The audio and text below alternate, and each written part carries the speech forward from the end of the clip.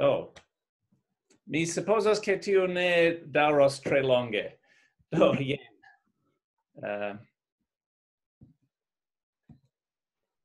Unue elontervi, kaj li decidis simple fari ekran bildojn de la magia spektaklo.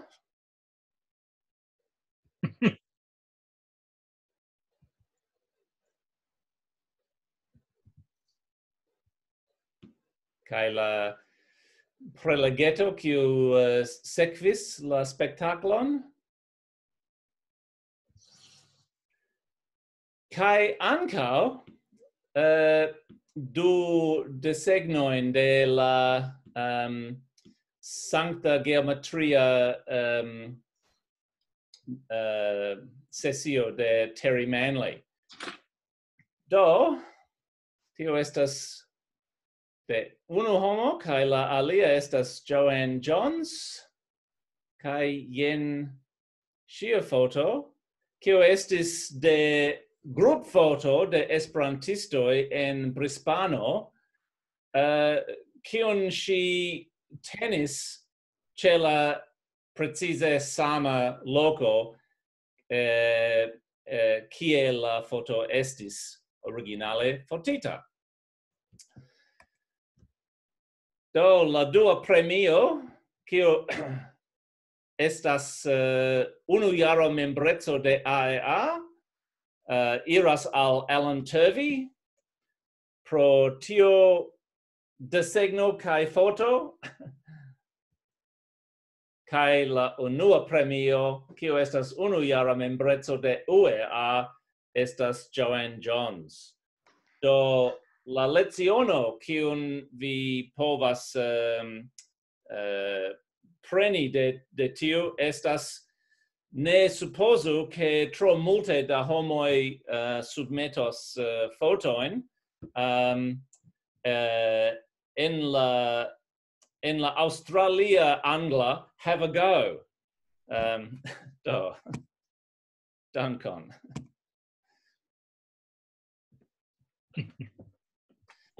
Gratulojn. Do, Joanne, plenumu la formulon hodiaŭ, ĉu? Okay.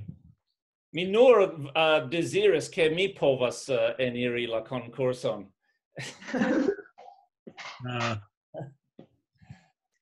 Do, nun ĉu la virtuala vojaĝo ĉirkaŭ la lando? Bone. Yes. Do, mi ricevis fakte mi ricevis kvar, car unu estas de mi. Do, unue akvofalo de Terry Manley. Mi forgesis, mi faras tion denove, mi forgesis alklaki optimize screen share for video clip. Do, denove. Okay. Do, vi povas vidi tion? Yes? Yes. Yes, bone.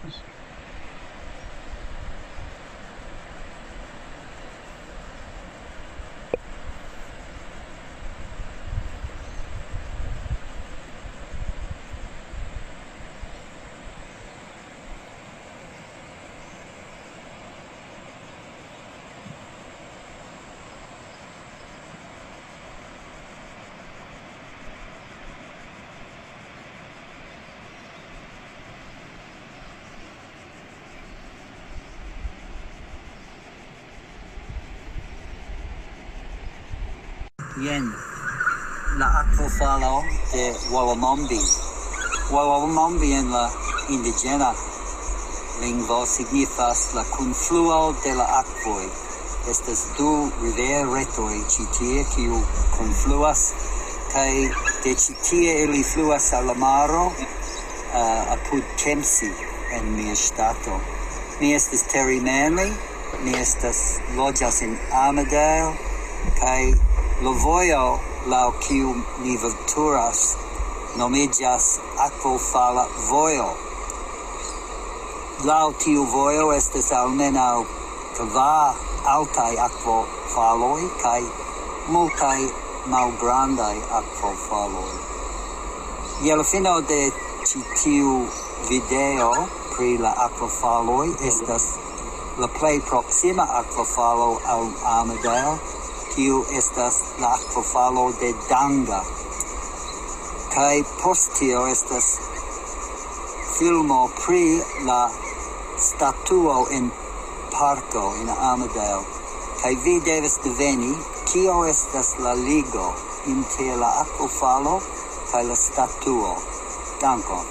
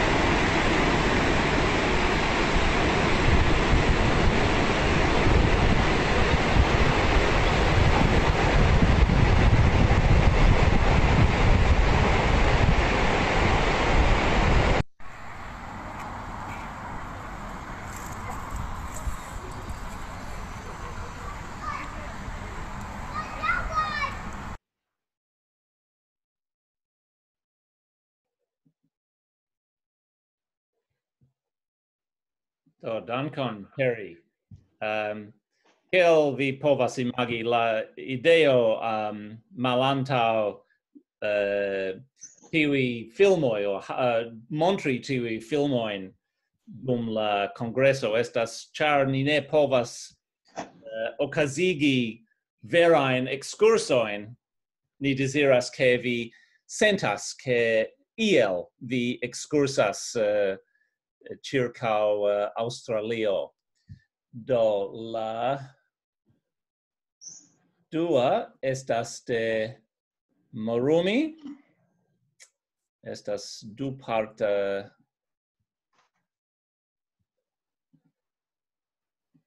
filmeto. Saluton, karaj esperantistoj. Mi nomiĝas Marumi. Mi volas montri al vi interesajn kaj belajn vidindaĵojn en la urbo Geelong, 100 kilometro okcidente el Melbourne, Aŭstralio. Ĉi tiu parko estas Johnston Park. Poste mi estas la bela Geelong arĉitenturo.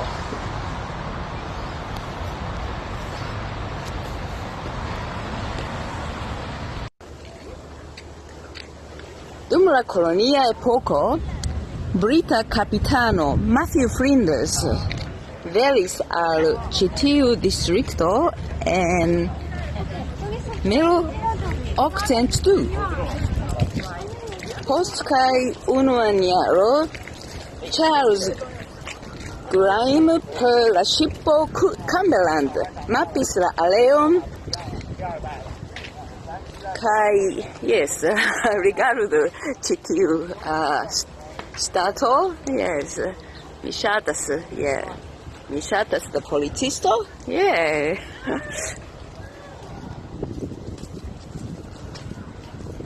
Ĉefestraro Richard Burke en 1837 donis la urbo namon Geelong. Ekde la orfebro en 1890 la distrikto kreis la plej bona kvaliton de la lano-produktoj. Geelong disvolviĝis kiel grava industria haveno-urbo dum jardekoj, kiel la dua plej granda urbo en Viktorio. La nuntempa loĝantaro de Geelong estas 269,000.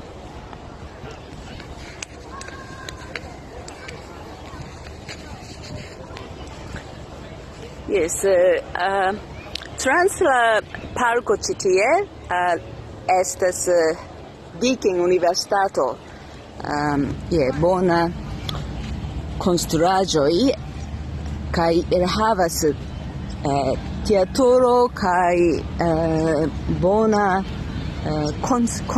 muzika concert hall. Kaj multaj homoj iras al kafejoj kaj restoracioj antaŭ la marbordo.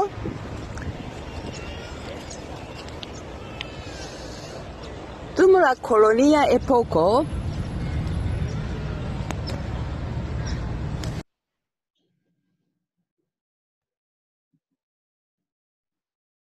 Dankon, Marumi. La tria estas... Jonathan, antaŭ ni progresas, ĉar mi havis demandon en mia filmo. Yes. Ĉu iu povas diveni la ligon inter la lasta akvofalo kaj la statuo en la parko? Mi havas ideon ke iam iu kapablis iri sur ŝnuro super unu el tiuj akvofaloj aŭ ĉiuj. Vi pravas, Katerina. Yes, en 1866, Signoro Vertelli el Italujo li transiris la krutaĵon sur tiu strecita ŝnuro ĉe la akvofalo de Denga. Kaj la akvofalo estas 180 metrojn super la fundo, sufiĉe alta, sed li ne kontentis pri unu transiro. La dua fojo li iris kun ĉarumo sur la ŝnuro, kaj eĉ la tria fojo li saltis sur la ŝnuro de unu flanko al la alia. Kaj por tio li ricevis 12 pundojn, kiu estis sufiĉe granda sumo en tiuj tagoj. La lokanoj donis tiun sumon de mono al li, kaj eble tio agalis proksimume la enspezo de 1 monato aŭ pli, 2 monatoj. Do estas li ricevis, sed estis grandega risko laŭ mi. Estas tre alta akvofalo. Do, dankon. Ĉu li uzis sekurŝnuron? Ne, tute ne, Jonathan. Oh. Non li uzas tion, sed ne en tiuj tagoj. Nur bastono. Yes. Por balanci sin. Tute ne helpos. Eble ne eĉ bastonon, ĉar li iris kun ĉarumo sur la ŝnuro. Li ne povas teni bastonon samtempe. Yes.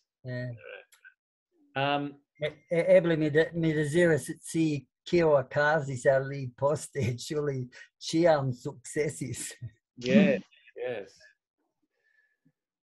Do, la sekva fakte ne estas filmeto, tamen estas bildaro sendita de Katja,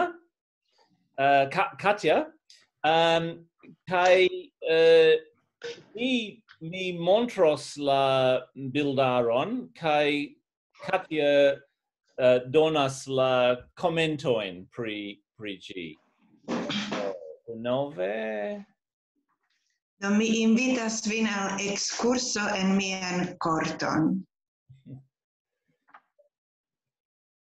Oh, sorry. I'll klakis ĝuste. Do saluton al ĉiuj, kiuj ne konas min, mi estas Katja Stil el Adelajdo. En 2010 mi kaj mia edzo transloĝiĝis al dometo sude de la urbocentro. Jen mi sur foto el tiu jaro ĉe la fino de nia malantaŭa korto. En la randoj de la korto ĉirkaŭ la barilo estis plantitaj diversaj fruktarboj, sed la arbo staranta meze de la herbejo ne estas fruktarbo. Ĝi nomiĝas Golden Elm, ora ulmo. Diris al ni Josef, kiu plantis la arbojn kaj luigis al ni la lokon. Klik. Jonathan? 1 jaron poste la arbeto iom jam plilarĝiĝis. Rimarku, ĝi ne donas tro da ombro kaj la herbejo komplete verdas ĉirkaŭ ĝi. Tria? Jonathan? Ankaŭ sur tiu ĉi bildo la lumo venas de okcidento dum la sunsubiro. La prelumita parto vere brilas je flava oro, kaj ni frue komprenis de kie venas la nomo de la arbo, Golden Elm. Jonathan? Nia kuireja fenestro rigardas en la korton. Kiel virino mi pasigas en la kuirejo multe da tempo, kaj mi ne povas ne vidi la diversajn vizaĝojn, kolorojn, moviĝojn de la urbo. Foje mi ne povis rezisti foti ĝin dum pluvo. Jonathan? Evidente, la orienta parto de la arbo estas iom ŝirmita de ventoj. La folioj restas tie pli longe ol en la okcidenta flanko. Rimarku, oriente estas fruktarboj, estas tie 2. Plia? Jonathan? Suna tago en aŭgusto 2017. Sub la arbon mi metis potojn kun plantoj, kun endomaj plantoj. Plia? Jonathan? En printempo de la sama jaro, la ulmoj jam etendas siajn branĉojn super la fruktarbojn. Iom nevolonte, sed mi fortranĉis de ĝi kelkajn branĉojn, por ke ni havu ankaŭ fruktojn. Plia? Klik. La disbranĉiĝo donas agrablan ombron dum la varmaj tagoj, sed vidu, malantaŭ la arbo ĉesas kreski la herboj pro la manko de lumo. Pli? Junio 2010. El la potoj, kiujn mi iam havis sub la arbo, escapis kelkaj branĉoj de la potplanto spider plant en la angla. Mi forprenis la potojn, ĉar mi pensis, ke ne plu sufiĉas la lumo por la plantoj, sed mi eraris. La planto ege kontente vivas kaj disvastiĝas tie ĝis nun. Pli?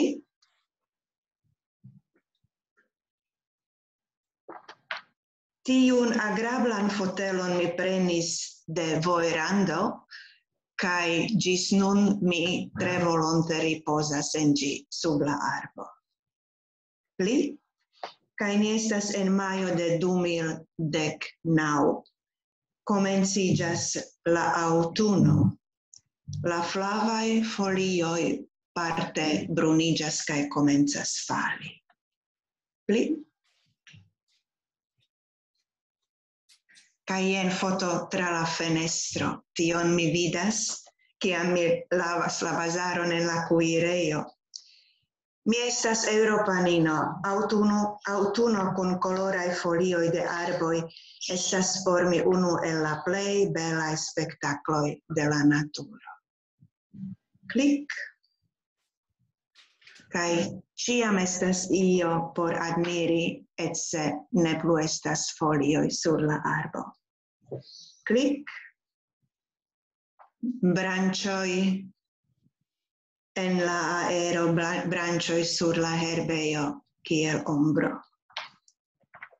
Pli, kaj ni venas al jaro. Yes. Pli, bonvolu pli. Septembro de 2020. Printempo. La branĉoj de la ulmo kovriĝas je delikate verdaj petaloj, sed ili ne vere estas petaloj. Pli? Ĉiukaze estas tre agrabla vido al la arbo, kiu ŝajnas flori. Sur la sekva bildo estas pli proksima bildo, kion ni fakte admiras. Jen la petaleca kreskaĵo, kiu portas platan semon. Sur la sekva bildo estas la arbo jam bruna. En kelkaj tagoj tiuj helverdaj petaloj maturiĝas, sekiĝas, bruniĝas. En kelkaj pliaj tagoj la vento forblovas ilin, kaj post tio ĉi venas la veraj folioj. Klik. La ulmo kreskis kaj venkis. Venkis la malpli grandajn kaj malpli favore plantitajn fruktarbojn dekstre. La branĉoj etendiĝas jam super la garaĝan tegmenton, kaj mi ne volas fari malbeligajn tranĉojn en ilin. Mi ĝojas, ke la arbo estas forta. Ĝi venkis eĉ kelkjaran infektiĝon de insektoj. Sekva foto. Ĉiam estas agrable kafumi en ĝia ombro, spektante la ludon de lumoj, la nuancojn de la folioj, la petolantajn birdojn en ĝiaj branĉoj, aŭ kiam ventas vidi kiel ondumas la tuta branĉaro kvazaŭ maro. Pli kaj estas agrable ankaŭ verki eble sub la arbo. Kaj la lasta foto. La oro de la supraj folioj brilas en nia korto dum multaj monatoj. Por mi ili estas tre bela donaco de la naturo. Dankon.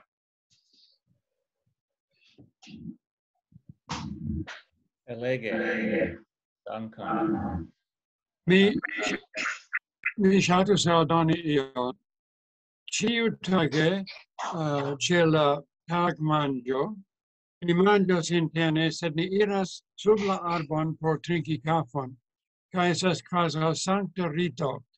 Dum kelkaj minutoj, eble 10 minutoj, ni simple malstreĉiĝas, ni rakontas pri nia knabinaĝo, pri niaj spertoj kiel instruistoj kaj tio plu, kaj ni sentas ke jes, la vivo estas agrabla.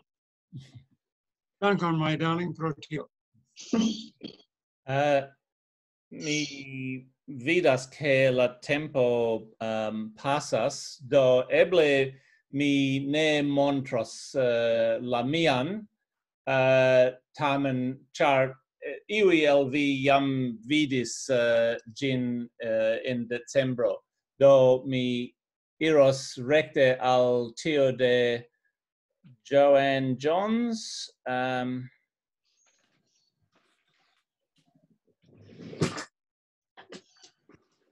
Brisbano estas urbo sur la rivero de Brisbano kaj ĉefurbo de la ŝtato Queenslando, Aŭstralio.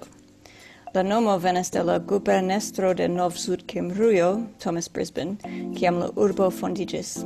Ĝi estas sur la mianĝenlando de la indigena popolo Turrbal. La plej multon de mia filmeto estas de la urbocentro, kiu estas montrita en ruĝo, kaj South Bank purpuro. Jen la casino en tre malnova konstruaĵo, kaj la biblioteko en tre nova. Ĉirkaŭ 2,6 milionoj de homoj loĝas en Brisbano, kaj ĝuas varman veteron tra la jaro kun alta temperaturo de 21 ĝis 31 gradoj Celsio, 70 ĝis 80 Fahrenheita. Mi persone taksas ĝin tro humida kaj tropika. La ĉefa loko por butikumi estas la Queen Street Mall, tamen pli grandaj butikaroj ekzistas en la antaŭurboj. Iom da historio. En 1848, irlanda enmigrinto Patrick Main estis ĉe drinkejo kun lignotranĉisto Robert Cox, kiu poste estis trovita rabita kaj mortigita. Main poste aĉetis hejmon kaj butikon en Regina Strato. Kiam li mortis en 1865, li konfesis al la murdo de Robert Cox. Lia familio spertis multe de ostracismo, kaj neniu el la 6 infanoj geedziĝis aŭ havis infanojn. 2 el la infanoj organizis la konstruadon de butikaro en Regina Strato, kun la enspezoj uzataj ankoraŭ ĝis hodiaŭ por antaŭenigi medicinan esploron. Ni havas 2 grandecojn de publika transporta katamarano, la City Cat kaj ĉi tiu eta Kitty Cat, urba kato kaj urba katido. Jen South Bank, kiu antaŭe estis areo kun malnovaj fabrikejoj, sed evoluiĝis por ke ni povu gastigi mondan ekspozicion en 1988. Poste la publiko lobiis por ke la loko estu publikaj parkoj, kaj nun South Bank estas tre verda kaj agrabla loko por viziti. Ĉi tiu estas la nepala Pacpogoro, la nura restanta internacia ekspozaĵo surloke. Ĝi estis konstruata dum 2 jaroj de 160 nepalaj familioj kaj poste sendita al Aŭstralio per ŝipo. 11 milionoj da homoj vizitas la parkojn ĉiun jaron. Estas tre bela loko por sidi en la ĝardenoj aŭ promeni aŭ bicikli laŭ la rivero.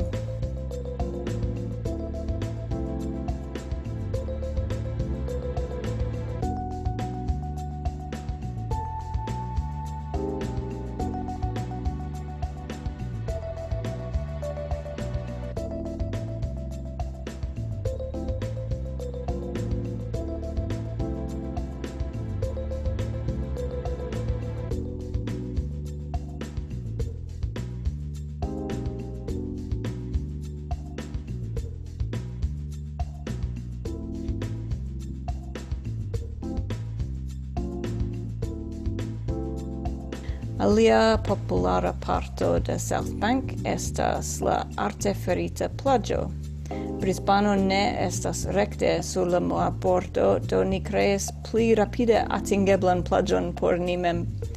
Se vi volas realan plaĝon, vi devas veturi 1 horon al la ora marbordo, sude de Brisbano.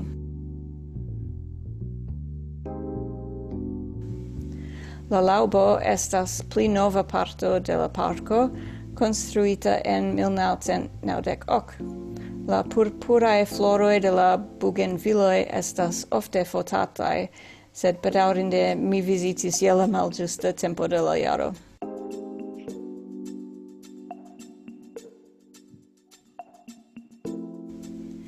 Jen la certo ofte trovita loke, ĉi tie en la botanikaj ĝardenoj, sed ankaŭ subpiede en la ĝardena sekcio de nia plej granda ĉeno de ilar-butikoj. Ĉi tiu estas la tropika zono de la botanikaj ĝardenoj kaj ankaŭ la filika sekcio. Do mi esperas, ke vi ĝuis ĉi tiun malgrandan vojaĝon tra Brisbano. Dankon.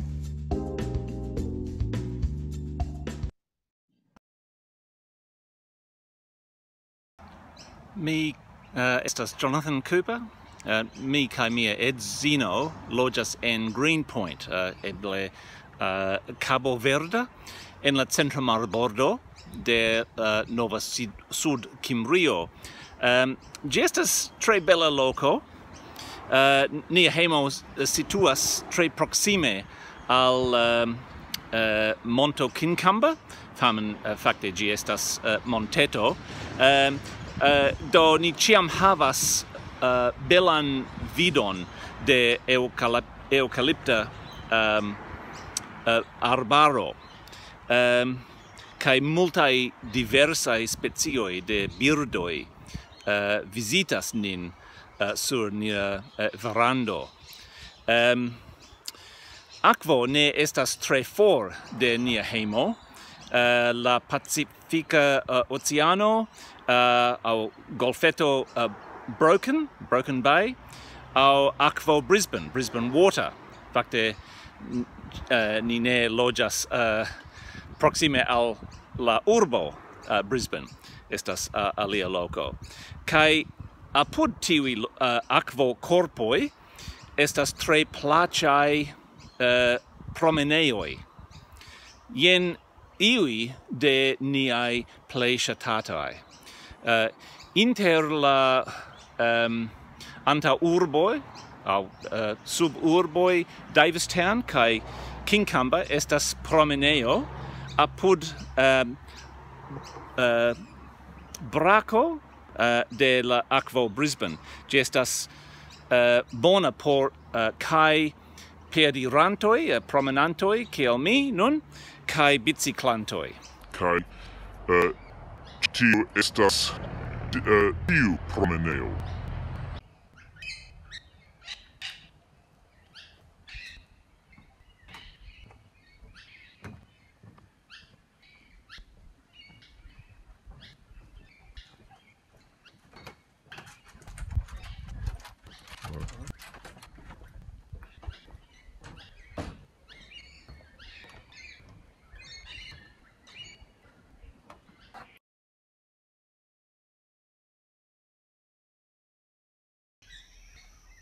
Kiel vi povas vidi, la unua parto de la promenejo ne estas apud la akvo, tamen ĝi estas ankoraŭ tre plaĉa.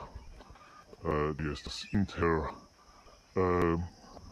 multaj arboj, ne eŭkaliptaj, tamen pensas kazurina.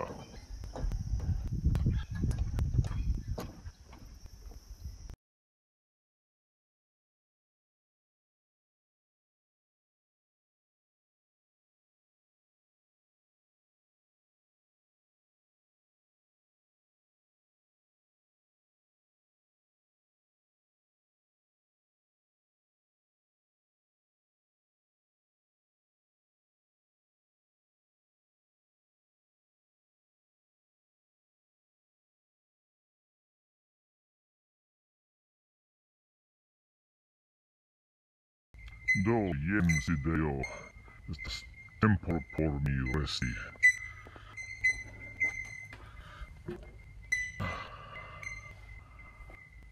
ĉu vi aŭdas la sonoj? Tiuj estas de tre plaĉa, tamen ne ofte vidata birdo, sonorilbirdo en la angla bellbird.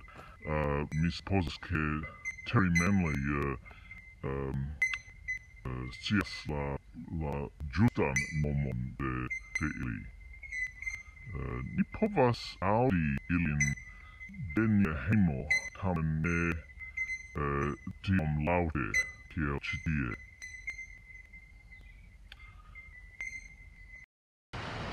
Ni estas ĉe belega plaĝo Terrigal. Do jen la Pacifika Oceano kaj jen multaj butikoj, restoracioj, kafeoj kaj diversaj aliaj butikoj. Tamen hodiaŭ mi volas montri al vi novan promeneon, kiu fakte estis nur konstruita, nur malfermita ĉiare. Do, jen.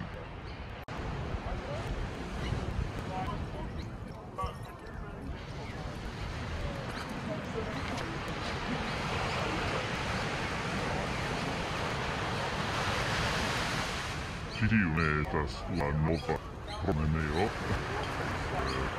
Tiu estas ĉi tie dum multaj jaroj.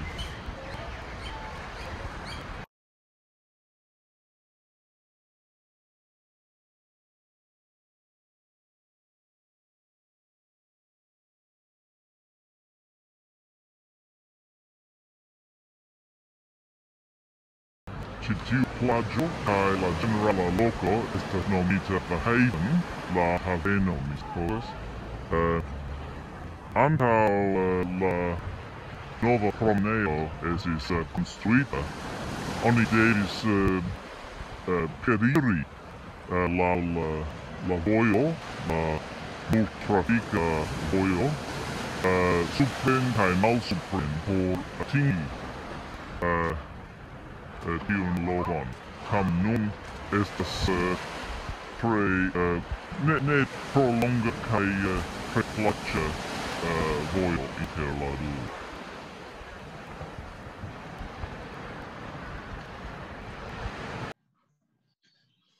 Do, dankon al ĉiuj.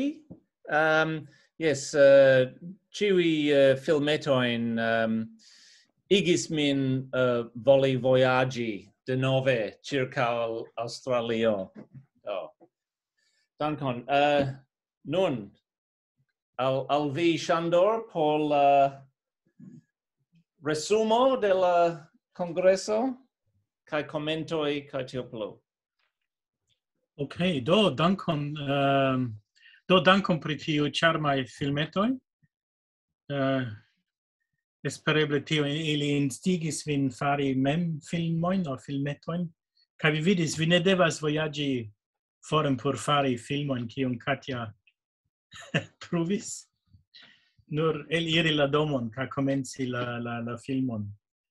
Do mi dankas al ĉiuj, kiu partoprenis. Mi speciale dankas la homojn, kiu prezentis aŭ kontribuis en diversa maniero. Yes, do vi povas post kelkaj tagoj, depende de la laboro de Jonathan, li havas iom da premo. Vi povas reviziti la kongreson rigardante la filmeton ja YouTube videon de diversaj sesioj. Kaj mi rekomendas tion. Speciale se vi sentas vin iomete sen energio, kaj vi bezonas iom da ideoj, simple rerigardu kaj vi estos surprizita kiom da afero vi jam forgesis kaj tio estis bona ideo. Kaj eble tio kuraĝigas vin fari iom. Do mi speciale mencios la sesio de Vinil Cosmo, mi memoras, estas multe da muziko tie, aŭskultu, aĉetu kelkajn de ili, vi mem scias, ke ne estas tiom da homoj kiu produktas muzikon, se ni volas ke ĝi daŭrigu. Ni ofte diras, Esperanto ja havas kulturon, do muziko tutcerte estas parto de kulturo. Do subtenu ĝin. Do la retpaĝo de Seula Kulturcentro, do li donas, tio estas tre impona afero. 30 jaroj, imagu li ŝlosilo faris tion. Mi ankaŭ instigas vin regardi la paĝon de Alex, kaj li montros grandegan amason de filmetoj, kaj tion, kaj tio estas tre energiplena, kaj eĉ konsideru partoprenu la usonan filmfestivalon, do kial ne? Ne kostas io ajn, do vi devas fari la filmon, kompreneble. Do, eble, post kiam vi aŭskultis Jomo, eble vi interesiĝas iomete pri rugbio, kaj kiam estas en televido, eble rigardu la matĉon, sed ne nur la matĉo, sed li kompreneble diris multe pri la historio.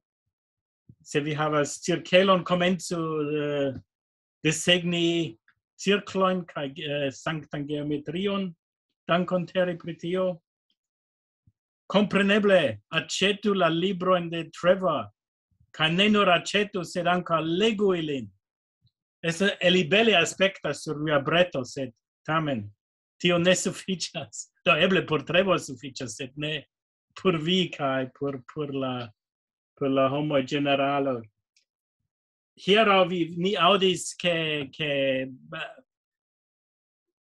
mi forgesis la ciferon, se estas 11,000 da paĝoj en edukado.net. Do se vi havas tempon, sidu tie dum iom da tempo kaj rigardu, kaj vi tutcerte trovas ion kio interesas vin. Kaj ne forgesu, ni havas muzikiston inter ni. Aŭskultu la muzikon de ekde tiam de Joanne Peter. Do ni havas, yes, dankon. Ne forgesu, ni havas, tio ne ofte okazas, ke ni havas bandon en nia lando, ke ni devas subteni lin. Kaj por mi vere la ĉefa, se restas nur unu mesaĝo de tio kongreso por mi, estas kion Alex diris, kaj mi serioze pensis pri tio. Se vi vidas ion kion alia esperantisto faras, kaj vi pensas, tio estas bona ideo, kaj bone farita, diru tion, in io maniere, komuniku tion. Ankaŭ mi ne ofte faras tion, tio estas mia rezolucio por la nova jaro, kaj diru, estas bela kanto, bela skribaĵo, ion ajn, eĉ nur klaku, sed diru mesaĝeton, ni vere bezonas, se vi faras muzikon kaj neniu respondas, vi pensas, do, kial mi faras tion, do. Vere tion ni ĉiuj bezonas, estas baza homa bezono, ĉu ne? Do, diru dankon aŭ gratulon aŭ iun similan, tion ni vere bezonas. Kompreneble, la homoj kiuj partoprenis dum la lasta jaro, tutcerte rimarkis, ne estis tiom da homoj kiel antaŭ unu jaro. Fakte estis tre amuza, mi notis la ciferojn. Tiu sesio estas la sesio kun la plej granda nombro de homoj.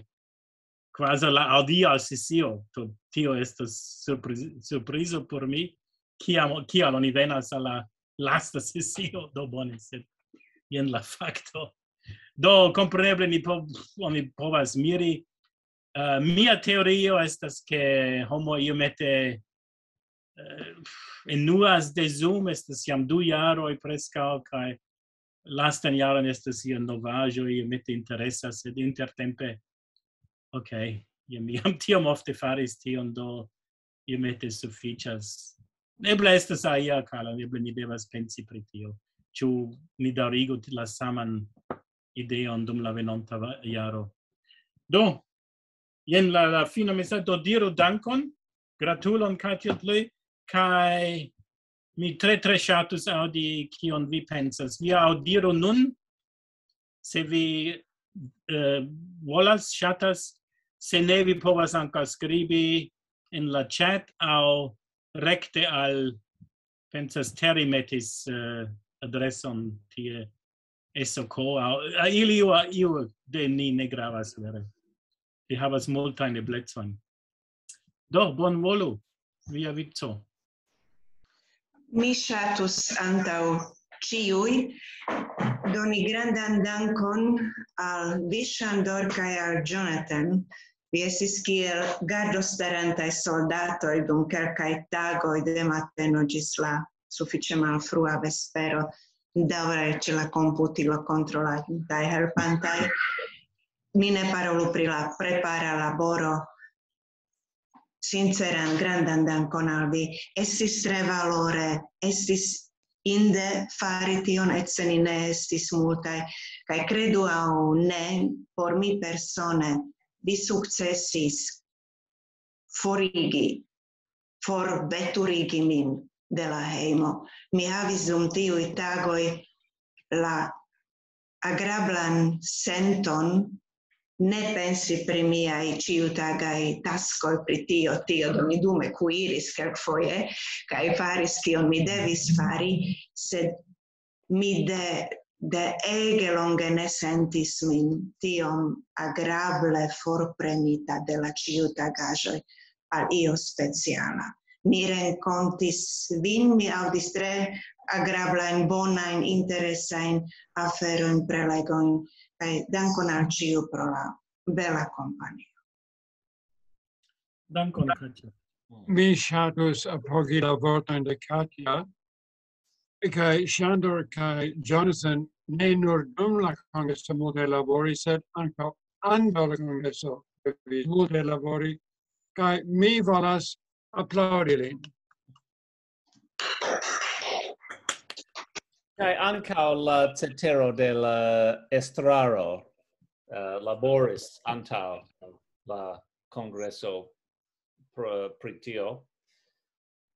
Yes, mi tre ŝatis la loĝadon kaj la manĝaĵon dum la kongreso, kiu ofte ne estas dirita. Ne, mi ŝercas. Mi aparte ŝatis la praktikajn sesiojn, ekzemple meditado, kuirado, geometrio, kaj eĉ se ĝi ne estis praktika, montru kaj rakontu. Denove ĝi estis granda sukceso. Yes, tio estas la miaj komentoj.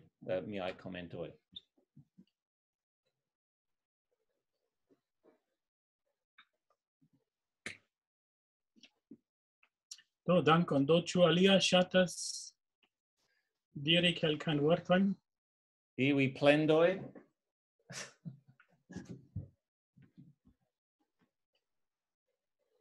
Ideoj por la jaro aŭ la venonta kursaro, kongreso?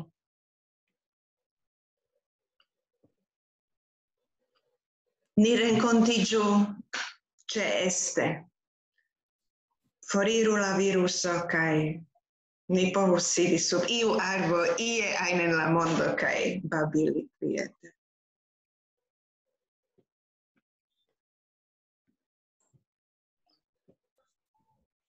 Yes, oni ne povas brakumi per Zoom.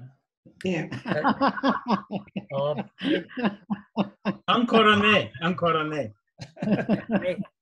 Mi deziras danki al Ŝandor pro la rifuĝinta diskutado. Estis tre bona por mi lerni multe pli pri la rifuĝintoj en la mondo. Do dankon al vi, Ŝandor, pro via aranĝo kaj prezentado en tiuj sesioj. Kaj mi aldonus tiuj, kiuj havas iajn komentojn, bonvolu skribi en la bultenon de Roger, ĉar pluraj homoj ekscias pri la aranĝoj tie, kaj al esso koterimenli, ĉu ne estus bone havi iajn raportetojn pri la unuopaj programoj? En la Babileo mi skribis la adreson por la gazeto. Kontrolo tion. Do, se vi ne volas paroli, vi povas skribi komenton, ke mi diris en la Babileo, aŭ sendu ĝin retpoŝte al unu de ni. Ĉu Ŝandor vi sukcesis kalkuli kiom da aŭstralianoj, kiom da eksterlandanoj ĉeestis? Ne vere. Ne. Do mi nur notis la, eĉ ne ĉiam, sed la numeron. Do estis inter, ĉiam estis pli ol 10. Oh, Hugo.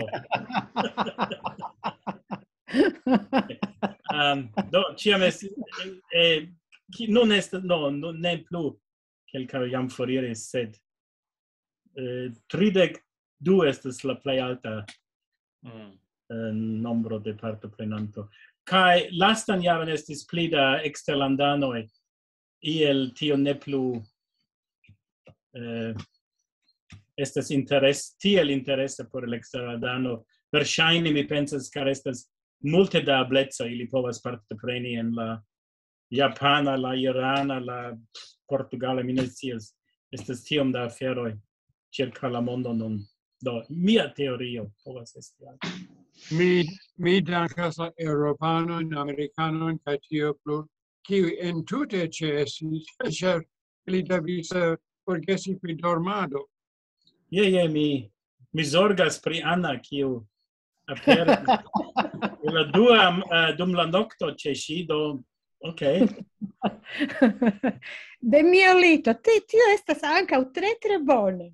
Je, tamen. Al kongreso direkte el lito. La disputo estas tre bone, tre interessante. Ankaŭ Duncan Charters ofte partoprenis tre malfrue por Usono. Kaj tre vigle partoprenis. Mi pensas che ideo de havi tutmonda kongreson el Aŭstralio estas tre bona. Mi vere ĝojas. Ankaŭ ĉiumonate aŭskulti prelegojn. Tio estas tre bona. Vere. Bone, do ni daŭrigu la tion. Ne en januaro, ĉar ni nun havis la kongreson, sed en februare ni rekomencos la preleg-serion. Anche tiu diskuta parto vere estas interesanta. Interesa.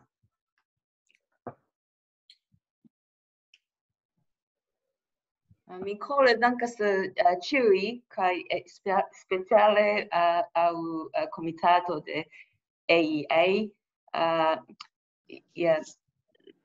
La lasta 2 jaroj pandemio fakte estis donis min la bonŝanco trovi novaj materialoj, do speciale dimanĉa konvenoj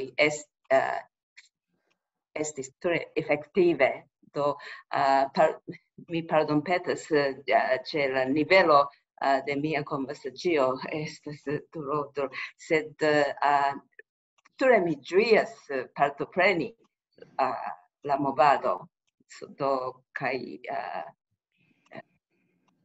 tre lerta esperantistoj estas inspirantan. So dankon al vi. Mi volas danki ĉiuj, kiuj donis donacojn al UEA por la kongreso. Vi estas tre malavara kaj tio helpas nin por niaj vojaĝo kaj por niaj agadoj ankaŭ. Do dankon al kiu faris tion. Kai kiu ne faris, ancora eblas.